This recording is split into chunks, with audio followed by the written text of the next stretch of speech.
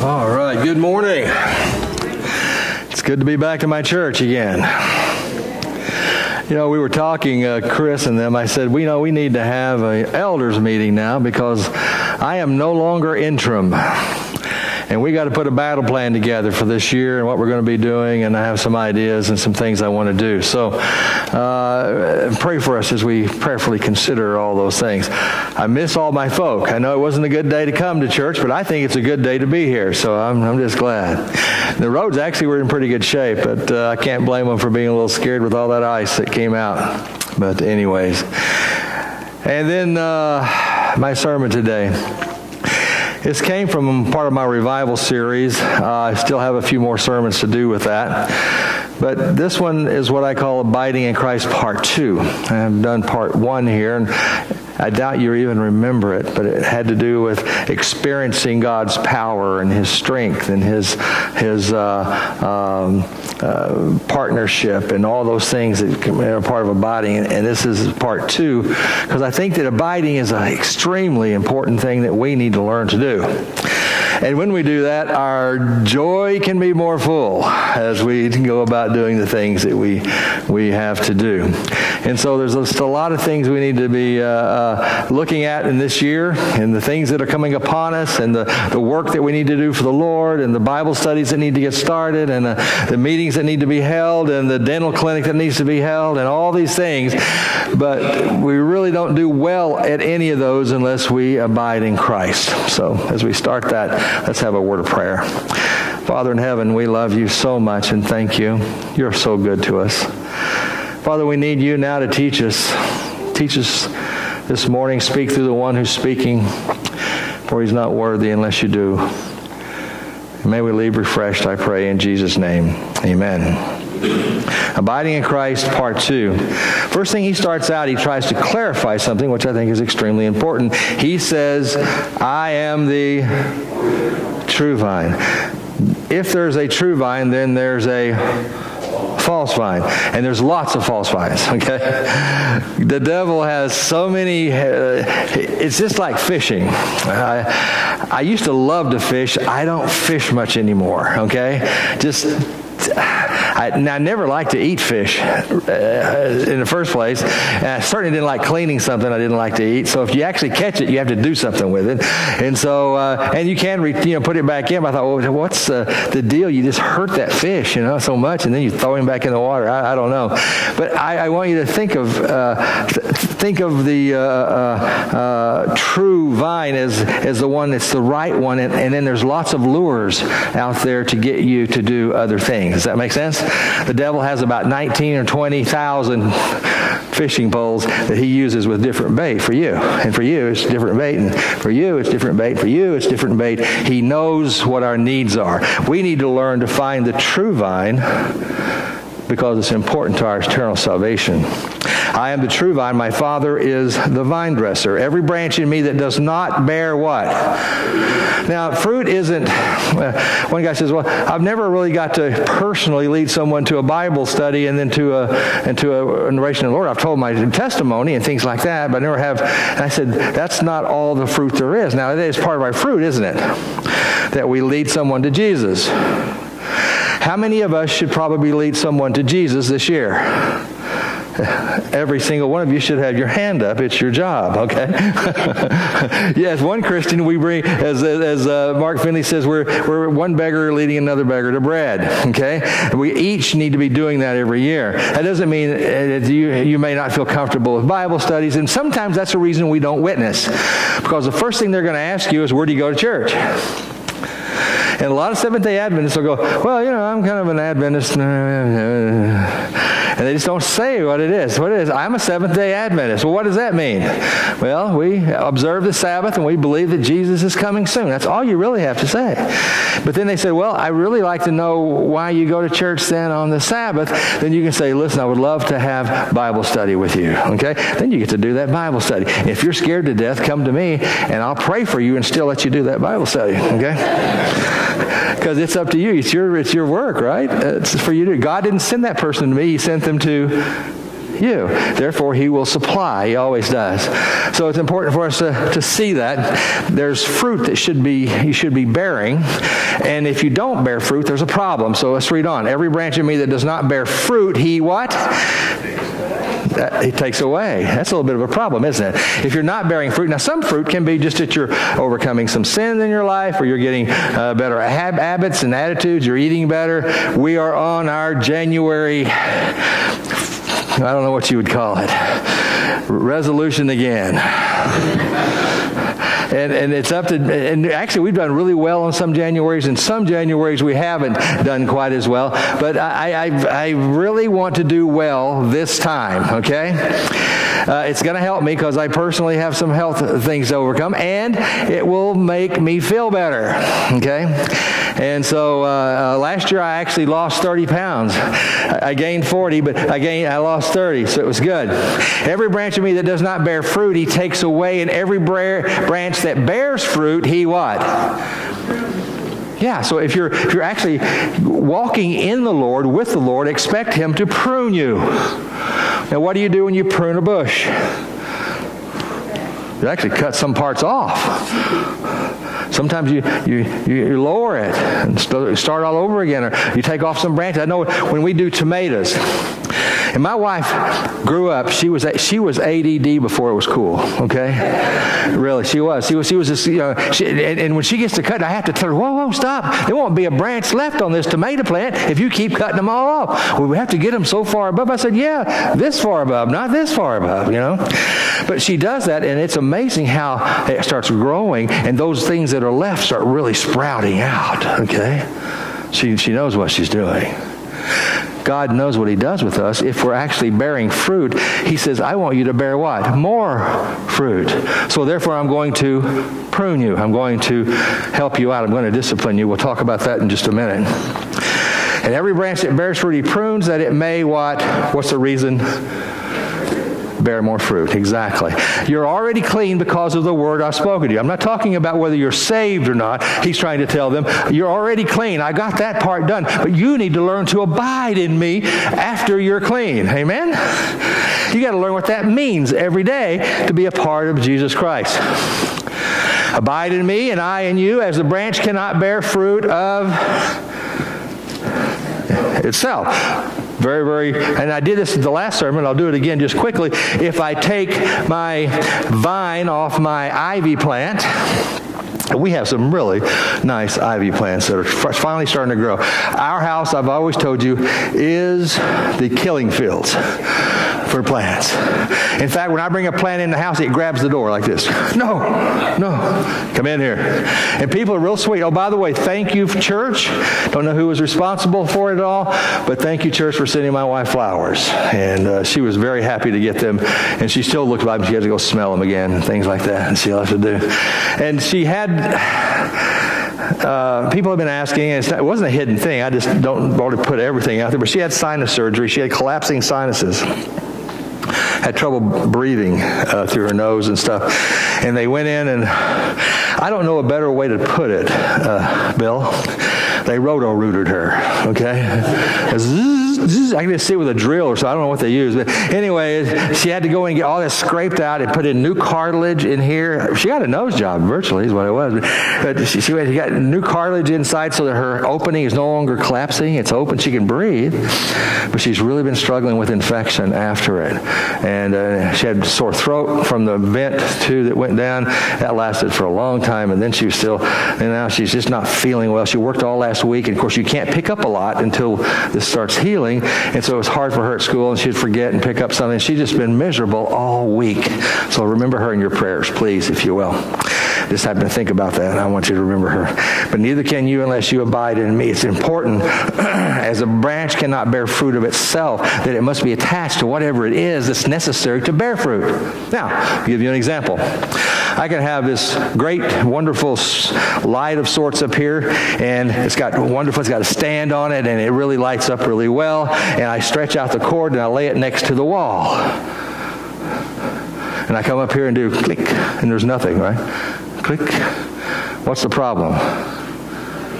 It's not plugged in. What's amazing is once you go to the source, guess what happens? It comes on.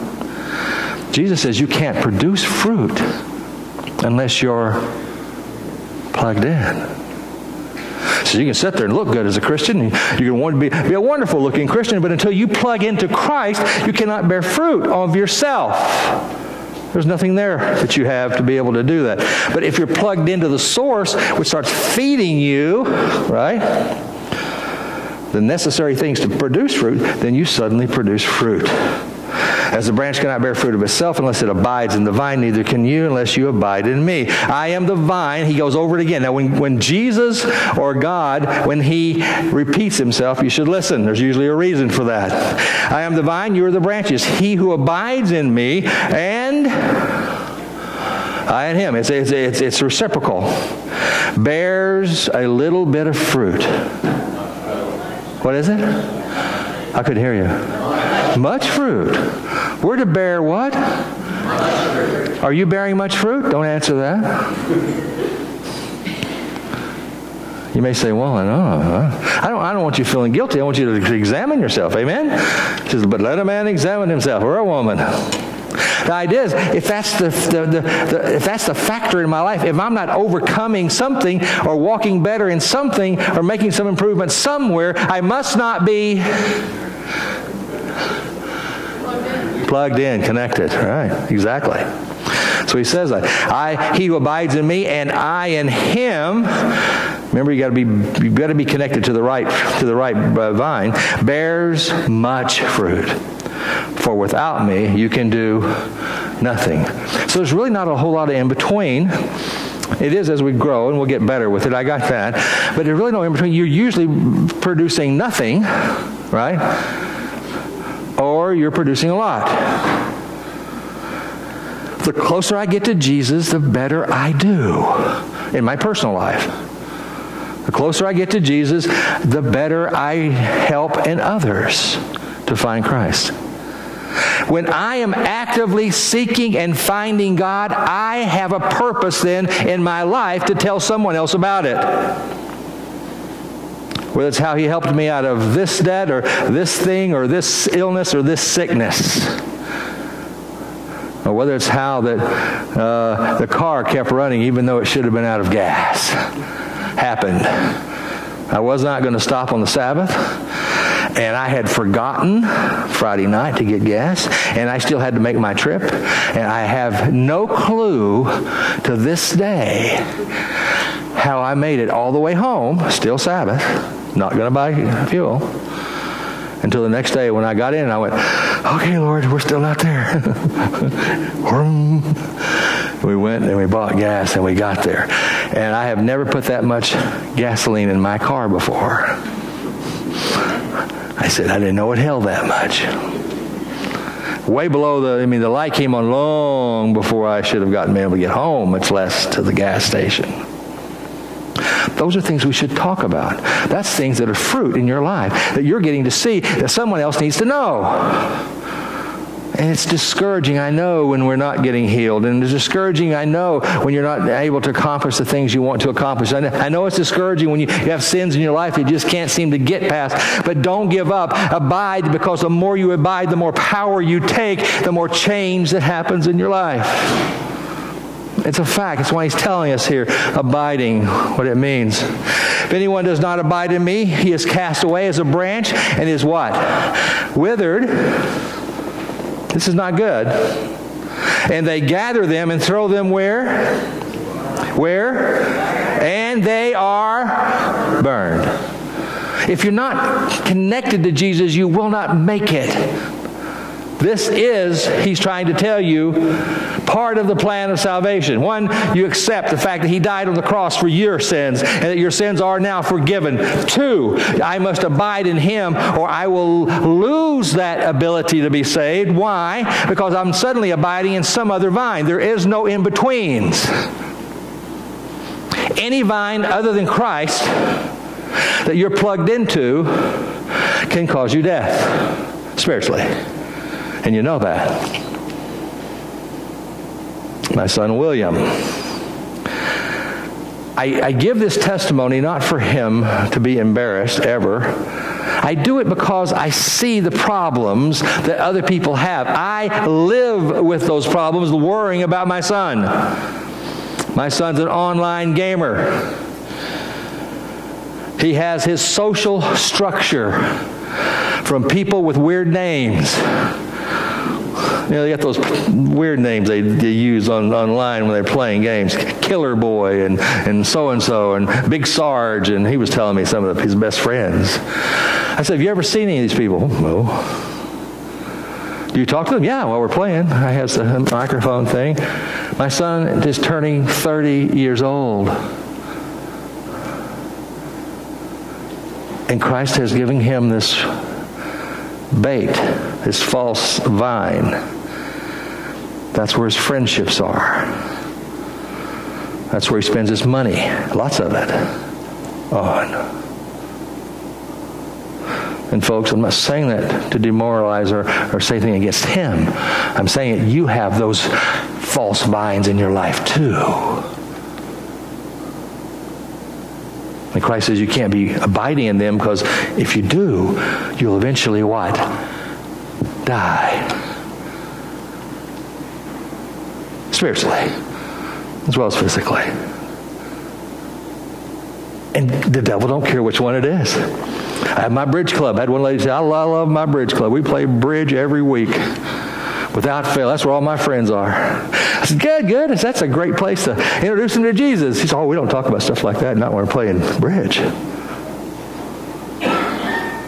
Sounds like she's got a what? Some bait. Satan, play bridge. Here. Bridge in itself wrong? No, I'm not talking about. What it does, it takes the place of you connecting where?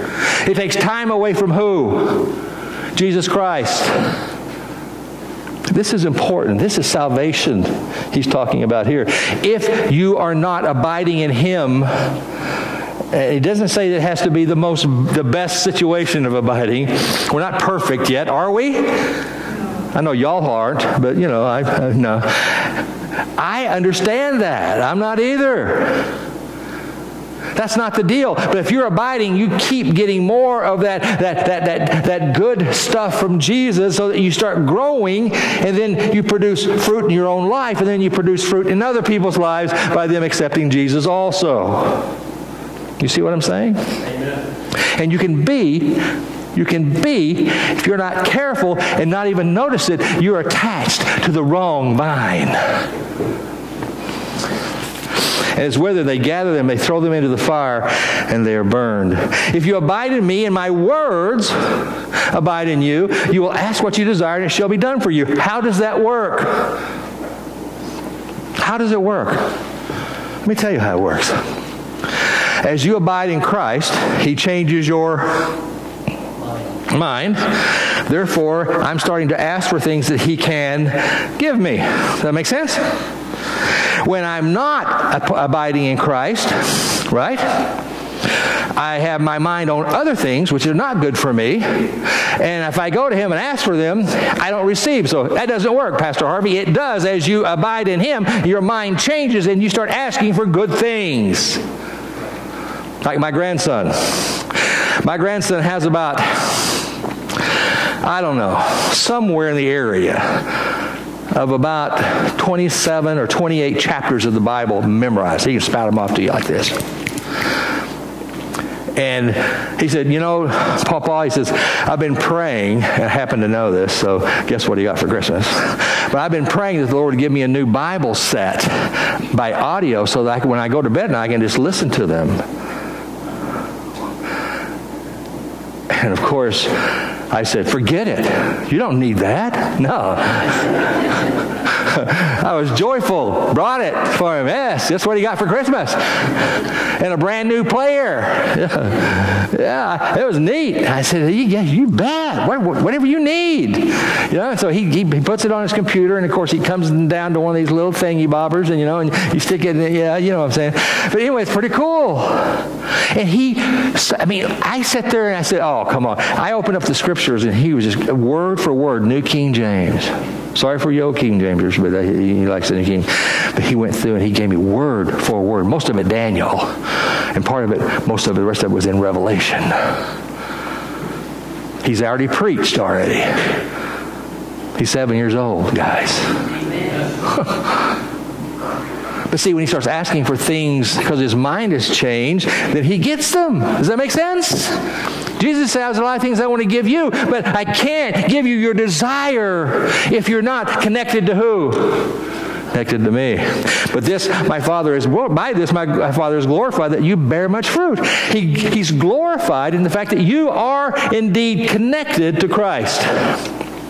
In that, then you'll bear much fruit. So then that shows you that you are one of his what? Disciples. As the Father loved me, I have also loved you. Abide in my love. If you keep my commandments, you will abide in my love. Another clear statement. Do you believe that? I do too. Can't ignore them. Just as I have kept my Father's commandments and abide in his love. Oops. These things I have spoken to you, that my joy may remain in you. And what comes out of abiding in Christ? That your joy may be full. You see, he says, this is something you do that has benefits. I want to give you real joy.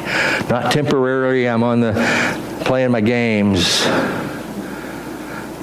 And I win a game, and I'm like, then all of a sudden I lose a game. No, he says, I want to give you something that works, that lasts. Because kids don't believe they're the ones getting hooked on these games, folks. I messed up. I came from the era of Pong. Does anybody remember Pong? What it was a little ball goes,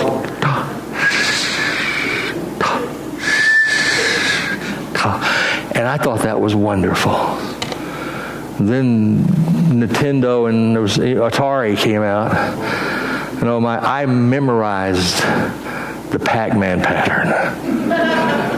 I had always had, all you could get was 9 lives ahead. I always had 9 lives ahead. Could never get me. I knew how to, it was so cool. And then I taught my son. Whose fault is his game problem right now?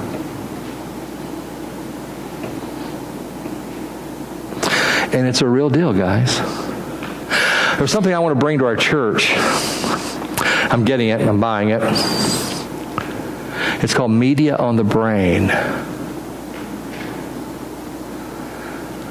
There are real dangers. Our kids, I didn't believe it either. I went through that, and me and God had a long talk with each other. I didn't know that these things were actually the very things that were Satan's bait. And the kids, they say, there's nothing wrong with that. I do that. It didn't hurt anything. It just doesn't hurt anything, and I'm fine. And I always believed that. My son does too. And now he is virtually a hermit. He goes and he works. Comes home, cooks him something to eat, sits down at his computer, and there he goes. Until it's time to go to work nearly. Gets very little sleep. This is real. But folks, there can be other things. You look into your own life. Are there things that you spend more time on than you do with Jesus?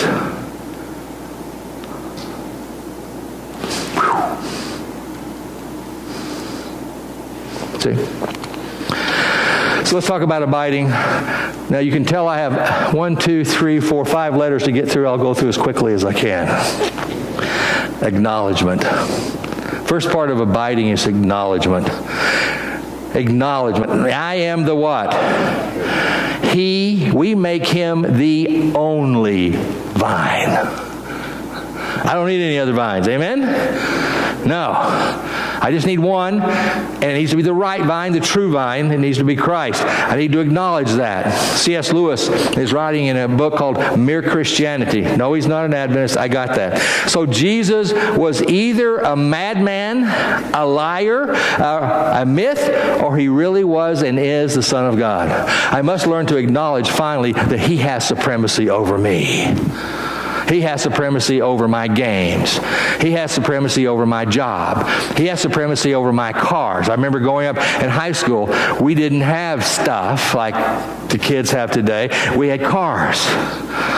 And we souped them up and we put chrome wheels on them. And oh my, that was the thing. Of course, now they're called classics. I'm getting very old, very old. It's bad when my car costs now 10 times more than it did when I bought it in the first place. It's a classic. Boss 302, 1970 model car. I just kept souping up. Every bit of money that I had, I put into it. Put in Mickey Thompson street slicks on the back with wide wheels, chrome. Had the smaller, the Boss has their own set of chrome wheels that they had for that 70 model. I had it on the front with the raised leather tires, you know. And I had to go from just having a 650 pumping carburetor. Anybody remember what a carburetor is? To an 850 dual pumper. It would pump the gas. I know because I went through, 4-barrel. Yeah, absolutely. You're right, Bill. and my greatest desire was to get from here to the next gas station. But at 50 cents a gallon, but I filled my life with that. It was my consuming. I get a little extra money. I wanted to put something else on. I put hooker headers on it because it opens up where you can breathe more. That's the pipes that go out of your engine. And I had it where you could actually you pull. And this was neat. The guy that did put it on for me. I didn't know how to do that part. You could actually take it and you would turn a switch and pull, and it would actually take your hooker headers offline, and you had no mufflers. Suddenly you're going. I was like, yeah. Then the cops would come by. You put them back on real quick. You needed mufflers so you don't get in trouble. But see, I put my life into that. That was important to me. It drew me away from who? From any relationship with Jesus. That's why I lost my relationship with him, even though I had accepted him at 12 and preached at 15. By 18, I was gone. Because something else took the place. We must decide whether he truly is the Son of God. If he is, what he deserves. Our time. John 14:6 says, I am the way and the truth and the life. No one comes to the Father except through me. You don't have another vine. Amen? Got one. And he didn't say, I am a way, I am a truth, and I am a life. He said what? I am the way, the truth, and the life. Acknowledgement. First, we must acknowledge who he is in order to learn to abide. The second, we must learn to what? Bond. My dad's injury. He was in the oil fields. He had worked himself up to a place of supervising the whole drilling super. He was called a tool pusher. I don't know if you know what that means, but he was in charge of that. Anyway, sometimes when they would go in and out of the hole drilling, right, they would take the drill pipe and put it all down in and take it back out. Sometimes they would be ready to set that casing for that size, and they were fixing to go to a smaller drill pipe, so they have to lay down all that drill pipe they'd used, right, one piece at a time. So to do that, they'd bring it up, unscrew it, bring it over, slide it down a ramp, and then you'd take it from the ramp, it'd slide right on out, and then you'd roll it across on some pipe racks. All right? That's the way you did it. And one time when he was standing at the bottom, he was watching what they were doing, he was talking to somebody, he heard this big scream, hey! And all he saw was this drill pipe coming at him. And it had gotten loose. It was coming not down the slide the way it was supposed to. And as he dove underneath a platform that was right there, you climb up steps to this platform, then up to the top of the rig floor, it caught him on the backside of this leg right here. And when he turned over, his leg didn't. He knew he was in trouble, he said, from that point on. Of course, they quickly held his leg together as best they could, put him in a car, drove him, because they're out in the drilling rig's out in the middle of nowhere, and they drove him to the hospital. And the doctor said, we're probably going to have to amputate your leg a little above this break. My dad said, no, don't do that. He said, let's try it at least. Let's see if you can put it back together a little bit. He says, no way. He said, it's just all in splinters. Little pieces of bone. That's all that's there. And he says, well, I'm not going to lose my leg. If I do, well, I'll go down fighting. And he said, well, we'll try to see if we can put it together. Now, this was back in 1960. I forget, sometime when I was still in high school. And so they opened it up. They tried their best to band it as they could, putting pieces together, closing it back off, putting some rods. He had some screws and stuff. That sounds horrible, doesn't it? And then they put a cast on him. Okay, and then he said, we'll just see. We'll just see. And we prayed. I was still young enough to.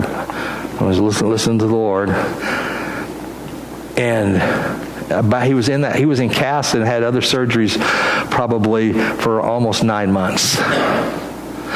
And luckily, he was well loved by the people he worked for, and they never cut a check. They just kept paying him his check. He would answer questions, of course, and calls and things like that. But I mean, he didn't get to go out anywhere. And so finally, all those bones and pieces, believe it or not, and I don't know how they did it, Bill, you'd have to tell me, became one piece of bone again. Taking it and melding it back together to make it what? One. He broke both, but both of them came back as one. And until he died, he was walking like you and me. Miracle. But the idea is those bones can come back together and they can become what? One. What does God want with us? He wants us to become what? One. Even from our splintered lives of sin, he says, come back. I can take that all and put it back together and make it one in me. But there's no power any other place. You can't find it any other place. You can't have another vine. You can't get healed. You can't be made one again until you come to me. I think this is exactly what happens to us when we bond with Jesus. He is the vine. We are the branches. We are bonded into His vine. We are bonded into Jesus, and we become what? One by miracle. When we bond with Jesus, we abide in Jesus. There is no more than boy, what did I write there? We abide in Jesus. There's more than one connection. No, there's more than connection. Oh, I got it. There's more than connection, more than association. Well, I'll tell you what, it's bad when you can't read your own script. But we abide in Jesus. There's more than just a connection. I got it, Harvey, finally. There's more than just what? Association. I can associate with a group of people and not know any of them. Truth? I can walk through the room with them. Yep, I've done that. People don't know it, but I'm kind of a shrinking violet. Sometimes people say, yeah. I mean, I had to come out of my shell some to be a pastor, but when I get into a room, sometimes I just kind of just slide off the back of the room. I'm good. I'm all right. Yeah. How you doing? Good. Yeah, me too. Yeah. I never really associated with any of them, although I was there in the same what? Room. You can come to church all you want, but you don't learn to abide from just coming to church. You learn by praying and asking Him to come into your life and to change you. Lord, there are things wrong with me. And we don't want to face that. But I say if you do, you're going to be better off. Because He wants to abide with you. He loves you. It's important. When we bond with Jesus, when we abide in Jesus, there's more than just connection and association. There's oneness. There's something what? Sacred and holy that is experienced. There's a simplicity, a harmony, a unity that can only be experienced where? In Jesus. He says, I want you to want me. I want you to love me. Jesus is looking for someone to love Him the way He loves us. And He virtually begs for it. He gave His life for it. Then He asks you, won't you come to me, please? Won't you put away these things that are taking you away from me, please? Won't you abide with me? I'll abide with you. I'll stop all heaven and come and make sure I can abide with you. I will do whatever it takes. That's why I sent my Holy Spirit. Are you taking that time with Him? He invites us to bond our hearts, our minds, our spirits with His. And some people say, well, that's just too much of a sacrifice. Or, Pastor, it's just too much. I got other things I want to do.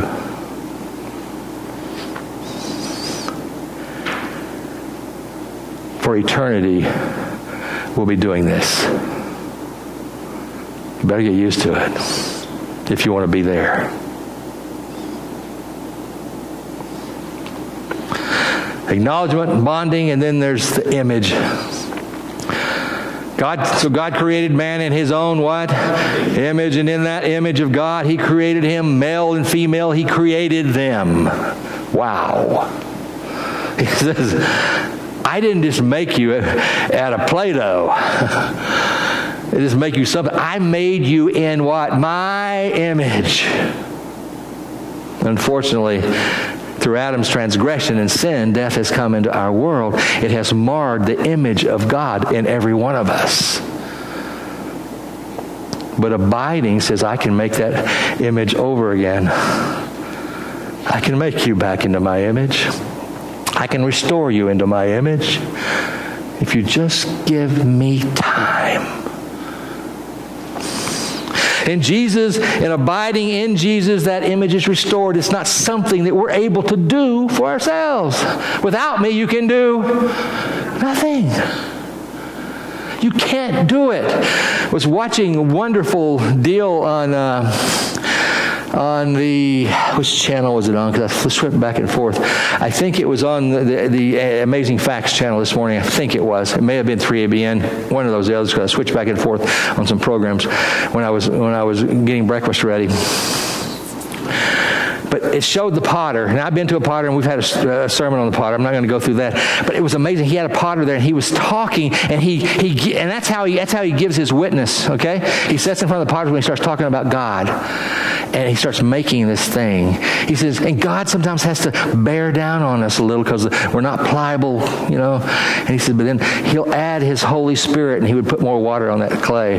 He'd add His Holy Spirit, and He would make it easier to mold. And before he got through, he had this wonderful, wonderful piece of pottery that he was showing. It was beautiful. I don't know how you do that. I never could do that, you know. I say that, people say, yes, you could if you wanted to. I guess I don't want to. But anyway, it's one of those deals where you, I don't know how you do that. But he says, first thing I have to do, if it's kind of a piece of clay that looks like this, you know, because he hasn't got it all. He says, the first thing I have to do is I just keep spinning it, keep molding it until it's centered. He says, Jesus wants to mold you and center you in His ways. It's important that you allow Him to be able to do that, because we cannot do it. The clay cannot mold itself. But through abiding in Christ, we are remade, reborn, born from above into the image of God that we were created to possess. In Jesus, we're redeemed, restored, and made new. Amen? Amen. Acknowledgement, bonding, image, and discipline. Boy, this is the part that I don't want to lose you now. I don't want you to get too tired on me. I only got a couple of letters left, okay? Abiding in Christ means that I am invited to live a life of discipline. Abiding in Christ means that I am invited to live a life of discipline. I like that other gospel. You know, the one I can just say yes to Jesus and do anything I want after that. Yeah, it's not the good news. It can't be gospel. No, Christ invites us to find a life of discipline. In other words, He'll keep changing our minds so that we go, you know what, I want to do better. I want to change. I want to be a part of this better. I want Christ to mold me and to make me. And He starts doing it. 1 John 3:24 says, now He who keeps His commandments abides where? In His love, and He in Him. And by this we know that He abides in us by the Spirit in whom He has given us. He says, I know you are mine because you're starting to find discipline in your life. You're listening to me. You're listening to my Holy Spirit say, don't do this anymore, okay? And no, I know you may occasionally fail. I got it. But we start all over again that same day, 3 times a day if you have to, but you just say, I can do this, Lord. I can be with you. I can walk with you. And when I stumble and fall, praise God, there's one there to pick me up. Amen? And others who pray. Hebrews 12:11 says, now no chastening discipline seems to be joyful for the present. But what? Yeah, I mean, I can't remember a spanking I enjoyed. Or that trip to the belt drawer to get that belt, to have to take it back to him. Oh boy, I mean, you can't even do that nowadays from what I understand, not getting in trouble. But I didn't know it wasn't, I didn't go, oh boy, that was such a wonderful discipline. No. But out of it came a better behaved kid, one who respected adults, didn't use bad language. I mean, just amazing stuff. It was good. I had fruit from it. No, it wasn't joyful, but it was painful during it. But nevertheless, after it yields the peaceable fruit of what? Righteousness to those who have been what? Trained. God will start training you as you abide. You're going to find yourself changing. Yes, you will. And then he'll say, I need you to change here and now here and now here. And I think for eternity, we're going to be learning to abide and learning to live better in his will. Abiding in Christ means we come under his discipleship, under his discipline. It means that we allow him to prune the areas of our lives that are what? Unfruitful and what? Harmful. He says, I submit to you, Christ, and I trust you. Do with me as you see fit until I get where you want me to go. And we're afraid to do that because we're afraid he might just do that. Deal with us. But thank God he's a loving, kind God who deals with us in ways we'd never think of to change us. Will we grow into the image of Jesus? Will we produce the fruit of holiness in our lives without disciplines and pruning? No. It happens because we need it. Acknowledgement, bond, image, discipline, and the last one. Good, the pastor's getting through. Everlasting. Abiding in Christ here helps us to learn to abide with him how long? Forever. The beauty of abiding in Christ is it never, never, never, never ends. Praise the Lord. I get to abide with my God who created me forever in a joyful place that I'll never have no more pain or suffering, in a place I'll never see death again, where there'll always be good temperatures and never any more snow and ice or 110-degree weather. We're such complainers. I mean, I'll come into someone and they'll say, oh, I like hot weather. Or they'll say, I like cold weather. I said, you're weird. I just like it somewhere in between, where it's just comfortable all the time. Florida, maybe, or sometimes Texas. The beauty of abiding in Christ is that it never ends. How do we get there? How do we learn to abide? Where do we go? Read it with me out loud, please. Come to me, all you who labor and are heavy laden, and I will... Where do you go to abide? To Christ. And he says, I know you've tried to do things on your own, and you couldn't, because without me you can do what? So lay down your burdens. Let me have them. Then I'm going to give you mine, which you can perform. Take my yoke upon you and learn from me, abiding. For I am gentle and lowly in heart, and you will find what? Rest. For my yoke is, and my burden is light. Yeah. Truly. By acknowledging him, by bonding, by letting him conform and restore the image, by submitting to his discipline, you get everlasting peace and rest. Amen.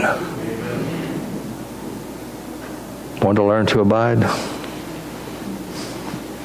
That's what we do. Father in heaven,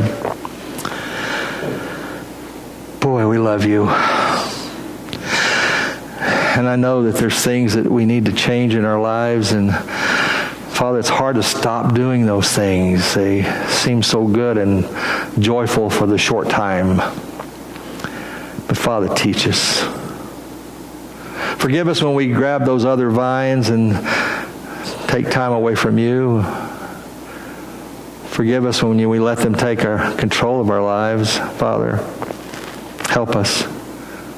Whatever our problems may be, whatever things are taking their place where you should be, Father, forgive us. But Father, help us now. We come to you and we lay the burden of trying to get past them to you. And then you give us your burden, which is easy and light, in which we can enjoy for eternity. We love you. Thank you so much for making this all possible by sending Jesus. Jesus, thank you so much for desiring to come and go through all you did and not giving up.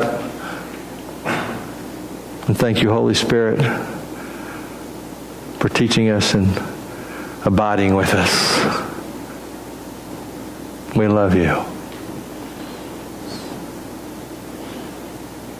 Before I close, I'm not going to ask you to come up front, but I'm going to ask you, if you would, if you just keep your heads and heads bowed and your eyes closed.